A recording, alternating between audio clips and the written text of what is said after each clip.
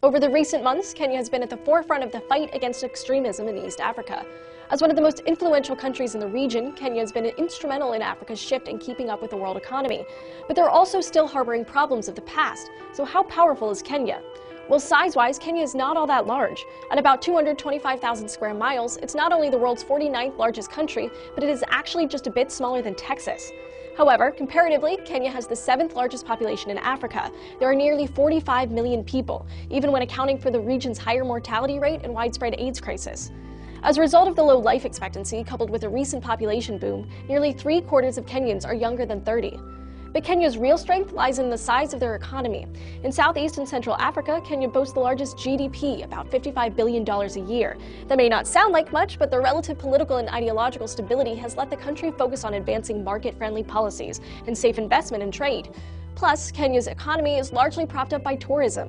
But despite their higher-than-average economy, Kenya is still developing. They have one of the lowest human development index scores in the world as a result of low life expectancy, lack of education, and income inequality. Kenya is also rife with human rights issues. Forced labor, child labor, and sex trafficking are a huge problem.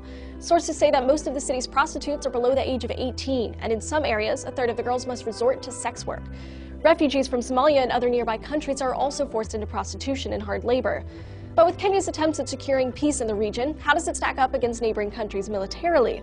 Well, Kenya ranks among the top 10 most powerful African militaries. But Kenya's immediate neighbor, Ethiopia, is almost exactly twice as powerful and the go-to armed force in the region. Their other neighbor, Uganda, is also quite a bit more powerful in that regard. But the Kenyan military is U.S. supplied and strategically relevant, which is why they're regularly used for UN peacekeeping missions. They're currently assisting Somalia in the fight against terrorist group Al-Shabaab. So where does Kenya rank as a nation? Well, on the one hand, they've been listed by Forbes as one of the next 7 developing countries on a fast track to economic prosperity. And within East Africa, they are certainly a dominating force. But compared to the rest of the world, the combination of human rights abuses, an average military, and lapses in education and living standard means that Kenya doesn't rank as a world power.